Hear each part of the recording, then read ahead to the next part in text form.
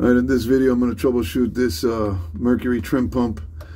It's set up on an inboard Mercruiser, and right now if I go to here for the solenoid, I activate it, nothing.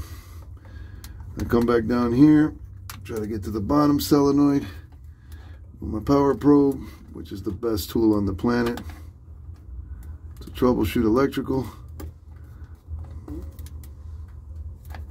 I can barely get to it, especially with one hand. Try to do it, nothing. But the problem isn't that the solenoids are bad. The problem is that here I've only got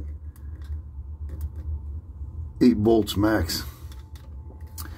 And so the wire that feeds this trim pump is coming from up here. There's a junction here where all these wires are coming off of, and this one right here is what's feeding the trim pump. So it's only giving it 8-9 volts.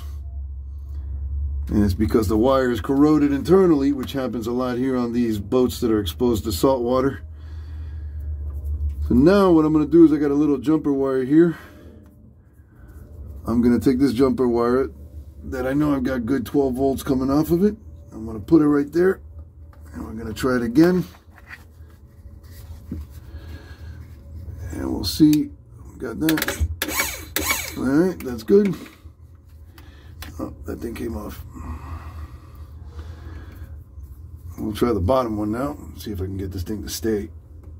It's so hard to work on these boats, man, when there's hardly any room for me to fit in here. We got now. Yeah, got ground. All right. Come on, baby. All right. So a lot of times these solenoids do go bad, but in this case it wasn't the solenoids, it's actually the power being fed to it. So always remember to troubleshoot thoroughly before you start replacing parts.